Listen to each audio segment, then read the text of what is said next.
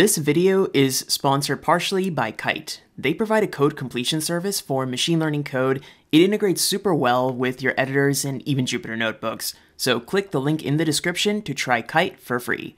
Now back to the video. As a data scientist, you come across companies with different goals. Two goals of every company would be get more customers and don't lose those customers. We can gain customers with good products, notoriety, and good services, but it's hard to please everyone. Losing customers is a reality, and in the industry it's called customer churn. Today, let's take a look at customer churn and see if we can use machine learning and data science to better inform the churn of customers. The goal of this video is to get you thinking like a data scientist. Let's not just throw stuff into models. Let's understand how you would tackle this problem end to end. I'm taking customer churn as the problem since it's a very common problem in every industry. Hopefully you should be able to apply this strategy to any problem that we tackle here. So let's do this. Before we move on, just a quick favor. Can you destroy that like button for the YouTube algorithm gods to pick up? That would be lovely. The more likes videos like this get, the algorithm will be like, hey, this video is pretty sick, and send this video out to people like yourself. By just hitting that like button, you're helping us all out as a community. This is so much appreciated, so thank you. So first, what's the business? You're not a random caggler messing around with a data set. You are a data scientist in a company. You have a business, you have an objective. To begin, let's talk about the company you're working for so that it's easier for us to better understand and formulate the problem of customer churn. Oh, and congratulations, by the way, you got the job! You work for a laptop company that your grandma founded. It's called Grandma Fixes. A customer has a broken laptop, they can place a work order online, ship the laptop to the warehouse, grandma and her workers fix the laptop, and they send it back to the customer. So now you have like a business in mind, so it's easier to think about customer churn. And to that end, so what is customer churn here? Customers churn when we lose them. This is true, but we can come up with a more precise definition than that. Maybe something like, customers used to place work orders, they stopped placing work orders, and then that's when we know that they have churned. Okay, well, this is getting a little better. It's getting better. But as a data scientist, I want something more concrete and actionable. Let's start by introducing a time frame. So maybe something like this could work. Customers who haven't placed an order in the last X days are said to have churned. Now, this is more like it. But what is this X? Let's say that you have this entire store of data now that you can query. Can you think of a potential way to figure out X? Think about this for a second. If it isn't defined in the business, one way we can do this is with SQL.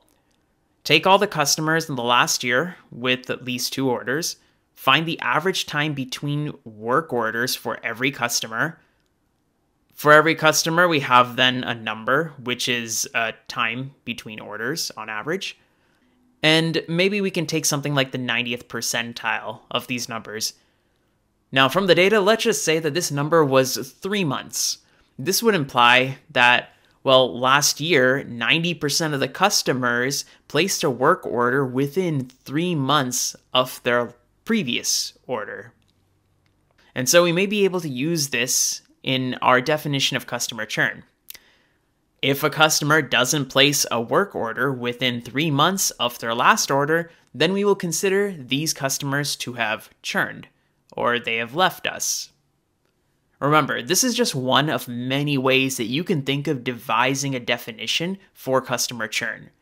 But this is a solid example. We've converted a vague business terminology to a queryable and actionable concrete definition. That's the goal here. Good job! Now we can get into some machine learning bits. So let's say that we have a perfect model. We need to first answer a few questions. What are the inputs? What are the outputs? What do we do with the predictions? And when are we making these predictions? While you're watching this video, it might help to open a Google Doc and write your answer to these questions. Let's go through these together. So the inputs, what are they? The inputs here are the features for a user. Now, what features exactly? We will brainstorm this in the next steps. So the next question, what are the outputs? Given the features about a user, the model should output the probability that this person will place a work order in the next 3 months from their last order.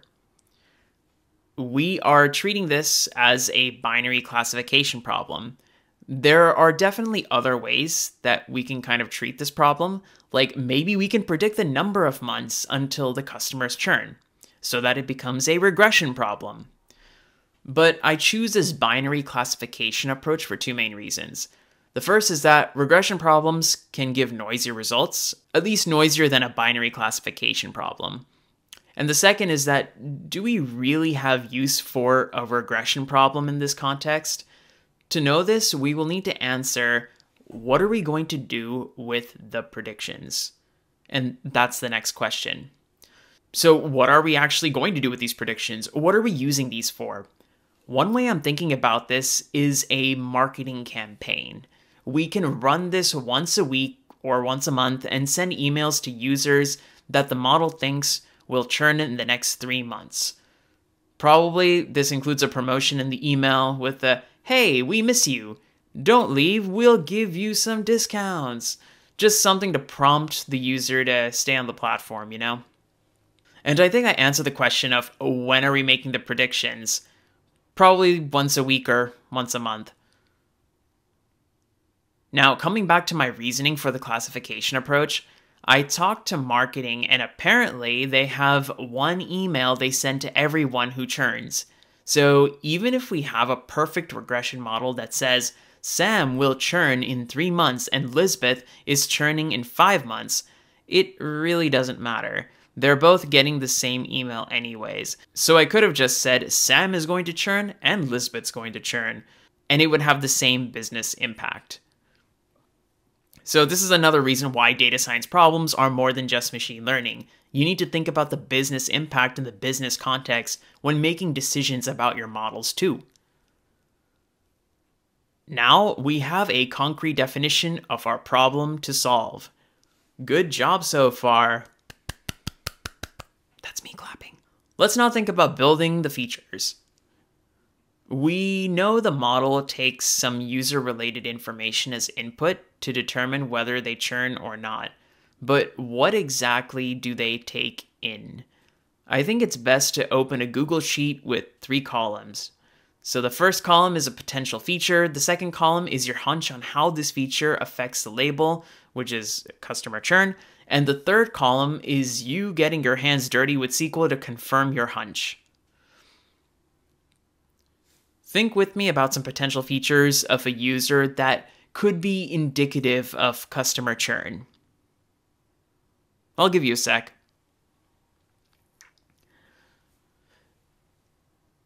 So one feature could be the number of days since the last work order.